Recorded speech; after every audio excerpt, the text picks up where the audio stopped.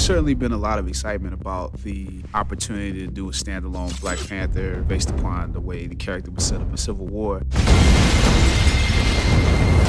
Civil War lost his father. Coming to this movie, you're seeing him actually deal with the responsibility of becoming the new king. We are home.